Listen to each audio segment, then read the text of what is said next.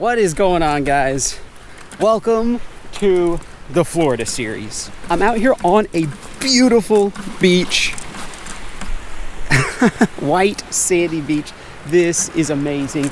Oh, it's so nice to be in the warmth. I've left my Appalachian home and have sought warmer areas because the fishing's been crummy back where I've been. It's just been slow winter fishing. So I thought I'd come down here and try Florida fishing for the first time. This is basically one of my first times ever in Florida. I was here once when I was a really little kid, don't remember much of the trip, and I don't really count that. So this is basically my first time officially in Florida, but I'm gonna do some fishing. It's probably like 75 degrees right now. It is Florida's winter. You know, 75 in the morning isn't bad, but to them, that's actually nice and cool. So one of the things that does worry me just a tiny bit is I haven't seen many fishermen off this beach here, and I don't know if that's, I don't know why. I'm a little bit nervous that maybe the fishing's not as good, but you know what, I'll just have to cast a line out and see. And I'm just gonna be using bait the first day. So I have here my little rod holders. Like I have here some frozen shrimp and some cut bait. And so that kind of will allow, you know, like I could catch anything on that. Shout out to my cousin BJ who lives here part of the year. And he actually showed us some stuff yesterday, and I got these frozen shrimp from him. And I actually fished for a little bit the other day, and he showed me some spots. But that is a members only video. By the way, if you guys want to become members, it's only $1 a month. You get to see extra videos and get entered into monthly giveaways. But we've got a nice shrimp here from yesterday's fishing, and so I'm just gonna put that on a hook. Shrimp is the most like universal bait down here in Florida.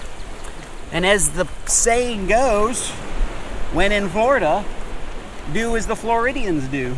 All right, guys, so I'm wading in the water here, and I just came out to the sandbar. This is like the first sandbar, and then it drops off again right out there, and I was told to fish in between the sandbars. Guys, a bunch of sand just got stirred up right in front of me. Oh, that's a good sign. That's kind of also scary because there are a lot of sharks around here. You know, I'm actually gonna back up just a smidge. That has me a little nervous, to be honest. But there was just a big thing, a cloud of sand that got stirred up. Oh my goodness. Guys, this is nuts. Look at this. So check it out, it's half a minnow. It's literally been bitten in half and it's still partly alive. So we've got lots of game fish with teeth tearing around here, eating these little things. You know what? I'm gonna put that on a hook. Oh, something stole my bait. Well, that's perfect timing. So check it out. I've got the head of a minnow and the head of a shrimp on there. Kind of gruesome, but let's see if that gets anything. There we go, getting a bite. You guys see that? Got him. Got something, guys. Got something. Yes! First fish of the day. First fish of the day. Yes! I don't think it's no little whiting or anything like that. Oh, guys, I see another fish. A big fish swimming around over there. While I'm fighting this one, there's a big brown fish. Oh, it's a little... Oh my gosh, guys, it's a little hammerhead shark. It's a baby hammerhead shark. Look at that. That is so cool. A little tiny hammerhead. Oh my goodness. All right, guys, so I have never caught one of these before. This is called, actually, it's a type of hammerhead, same family, but this is actually called a bonnet head. And let me show you. This is from the same family of hammerheads. This is actually called a bonnet head. You see how it's not quite like that hammer shaped? It's more, I don't know, just kind of round. Some people call them shovel heads too, but it's from the same family. It's a little tiny hammerhead. It's a tiny shark. Baby shark, literally. Baby shark. All right, my friends. Stick this little guy there. Hold on to it. There whoa, there he goes. Right along the surface. That is so cool.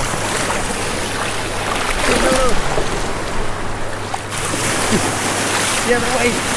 Other way. Hey, the other way, dude. He just keeps going for shallower water. Gotta grab him. Come here, you. Get out. Hey, hey, no you don't. Yeah, the other way. There you go. There you go. There you go. Hey. You know, I'm gonna grab him. These waves might be too much for him. Let's put him farther out. He's kind of really small for these waves and stuff. Well, that was a cool first catch. I want to actually keep and eat one of those guys, but that was so tiny, like you just get a few mouthfuls off of a shark that small. But if we catch a bigger one, I'm gonna keep and eat it. Hey, you want a shrimp head? Yeah? You want a shrimp head? There you go. Guys, I got something coming toward me. I don't know what that is. Wait, is that a ray? Guys, it's a little stingray. There's a little stingray right here. Can you see the brown? Oh, that is cool. It's a little baby one. That's really cool, though. Nice. Oh, guys, got something. Oh, no, is he off? I did have something. Yeah, no. What the? What is going? Wait, is something chasing this? Guys, something's chasing this. That's what it is. Getting a bite again. Come on, eat it. Have you eaten it? Eaten it yet? I'll let him eat it.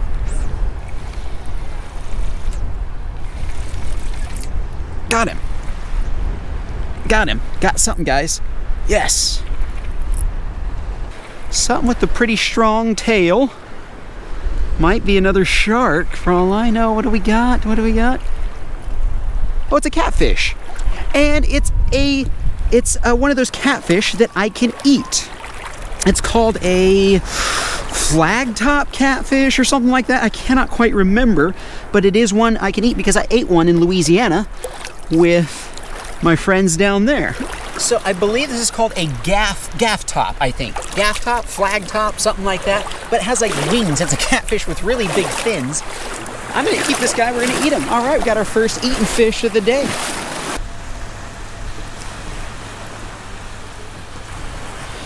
There we go.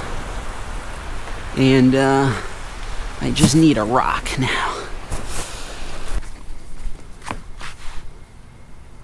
Guys, okay. So it's hard to find rocks on this beach, like big enough rocks. So I came walking over here. Check it out, there's a coconut. A little coconut. Huh. Look at all the big coconuts in that tree. Oh, look, there's more over here. Oh my goodness, guys. I might be having some coconut with my fish. Can you... Oh, look, there's water coming out of it. Oh my gosh, okay, cool. When are coconuts ripe? Like, when can you eat them? But see, if this has water coming out of it... Guys, I just taste it, it's good. There's like good water in this.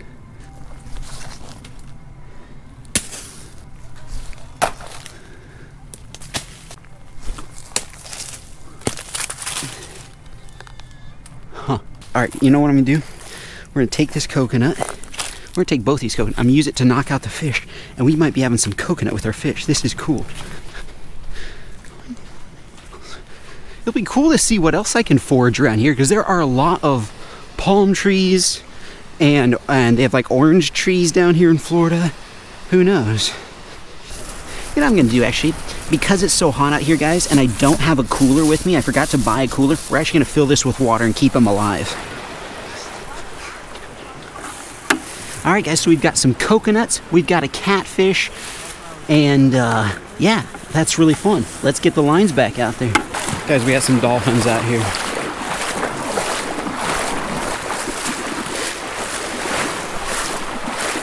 Look at that, you guys see that? Those are dolphins right there.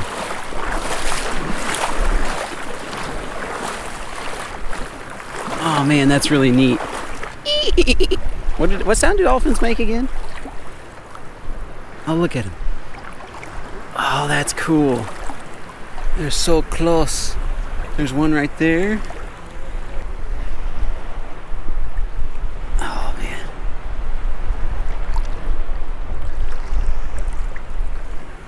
Look at them just playing around out here. Just having fun. Wonder what they're doing. Look at this guy right here. Oh, that is so cool.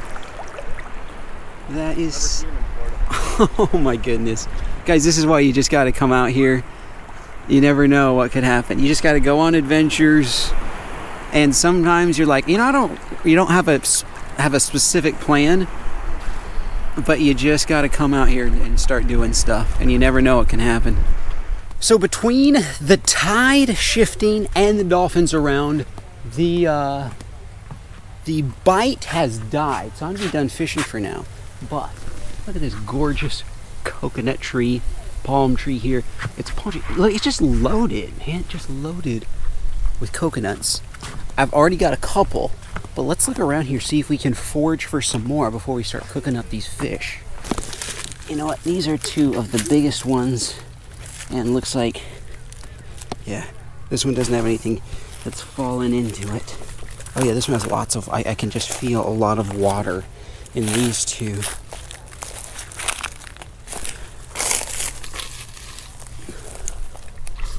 Huh, you know, let's try one of these old ones. I can hear water in this one too. All right guys, we're gonna try some green ones. And we'll try this big brown one here. Don't know what it'll be like. I'm total newbie. I'm just a tourist picking up some coconuts here. I do have my bicycle. I'm gonna throw these in the basket actually. I have way too many coconuts. But we're gonna bicycle now to the next spot.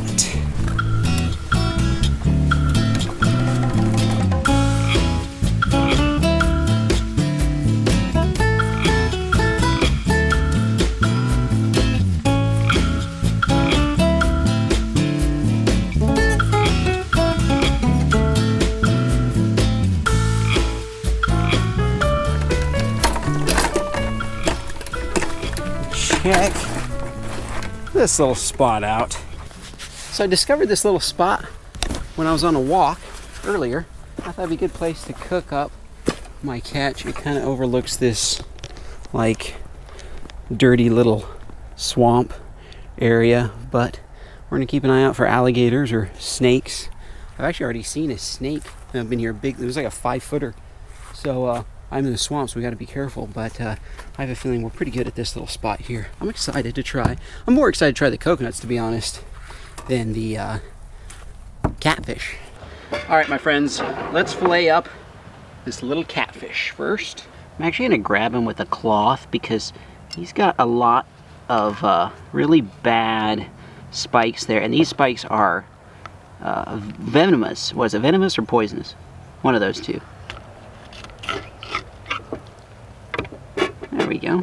I just got a couple small fillets, and then check this out, folks. I was in Walmart and I saw Buffalo Wild Wings Asian Zing sauce, and I thought I have to get some of that. I love Asian Zing, my favorite flavor on the menu.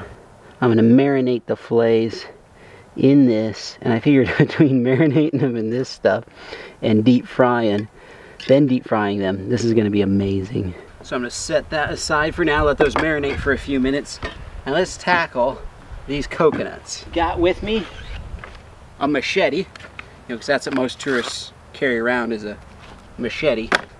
And then I'm gonna, you know, with the smallest one, let's just straight up whack them open here, just to see.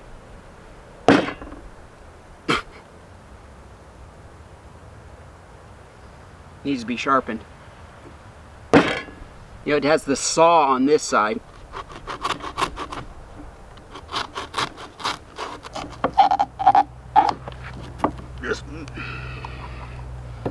So check that out. Not much flesh inside, but I think that's normal for new coconuts. You're mostly, with the green coconuts, you're going for the milk, or the water, whatever you call it, milk or water. And for these older ones, the mature coconuts, this actually has like stuff you can chew on. I can hear the water in this one though too. All right, so with this coconut here, since it doesn't have any splits or anything, it made a clean landing. I'm gonna try to like cut the head of it off and preserve the milk inside and see if we can drink it. Oh, shoot. Oh, wait. Just have to dig this out a tiny bit. Whoa! I shot, unfortunately, a bunch of juice out of there. Oh, no, no, it's coming out the bottom. Okay, okay, okay. All right.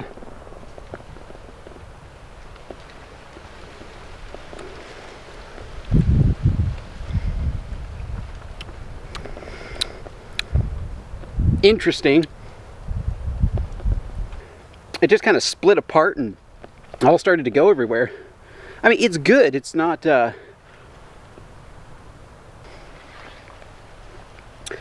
I've heard it's nutritious. And it's like, it's okay, but it's like kind of like semi-sweet water. Interesting. Kind of fun. Actually, really fun. All right, should we tackle this big one? Well, actually, no, let's finish splitting open this little guy. Wasn't expecting it to just fly apart like that. So I've had coconuts before, but it's just that I don't know when to pick them. Like, I think coconuts are really good.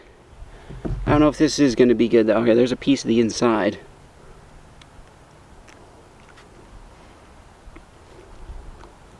That's not going to taste good. It's too, like...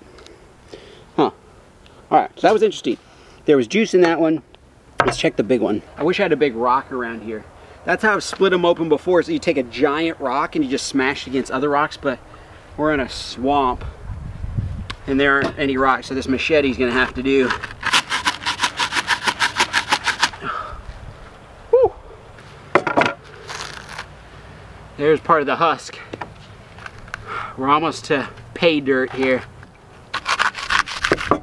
Alright, the husk is coming off. There's the actual coconut right in there. You can hear it. So I gotta take a break from the coconut for a minute, folks. So we gotta cook the fish. Otherwise, it's gonna start decomposing in this Florida heat. If you're an old subscriber, you're going, what the heck am I doing with this propane setup? And I brought my butane setup along with me, but when I went to all the stores around here, the butane was out. And so I had to buy this propane setup on backup. And what I'll probably do is give this away. Once I'm done using this video, I'll give this setup away in the next video. So I'm gonna coat this fish in a little Louisiana Kitchen fish fry. Ooh, you know that your machete isn't sharp when it won't even cut a plastic bag. That's not a good look. Oh, there we go, it cut it. I'm gonna put a thing of flour on this side, add some salt to it, because I'm a salty guy. And just put them in there, coat them nice and good.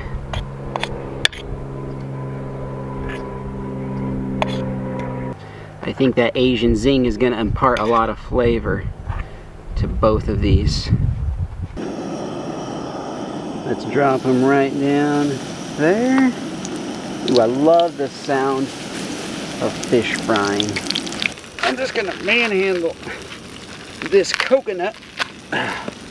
See that? It's looking more like, a little bit more like what you see in... There we go. Just manhandling this coconut now, folks. Look at that, it's looking more like what you see in the store. Oops. Oh. Oh. Mayday, mayday.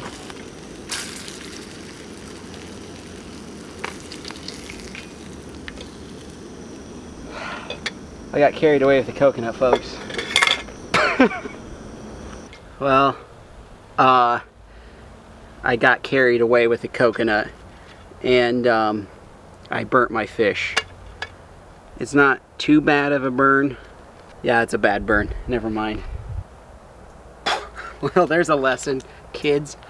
Don't cook and mess with a coconut at the same time. And let that cool a second. Anyway, I was really excited because my coconut's coming along here. I'm gonna use that as kind of a handle.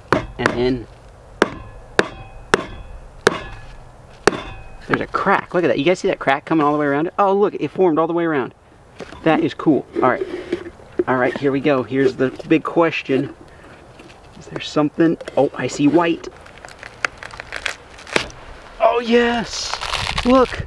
And there's some, like, dirty...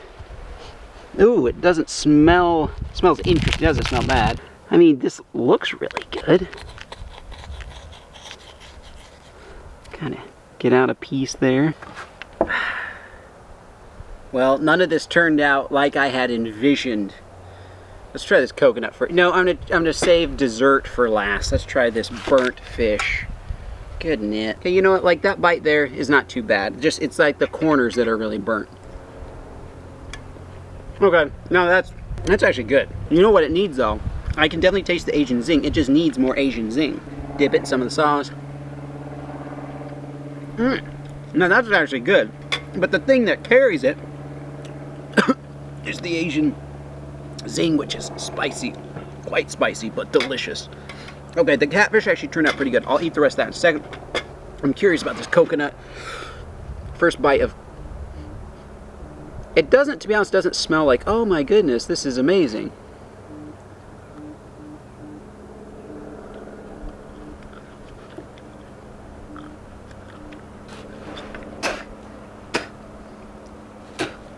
It's bad. Hold on. Gatorade to the rescue. Yeah, that's a bad coconut there, folks. It looks great. It looks appealing, but that is not a good coconut. I'm going to take it as a sign from now on that if a coconut has like all of that that leading edge, like black stuff there, that means it's rotting and it's no good. Because I've never seen that before. Well, my friends, the search for a good coconut goes on. The fish actually ended up turning out well, even though I tried to burn the devil out of it. That's really good. We'll just have to come out here. There are a lot of coconut trees around here. I'll just have to try again. Thank you guys so much for hanging out. I'll see you in the next one.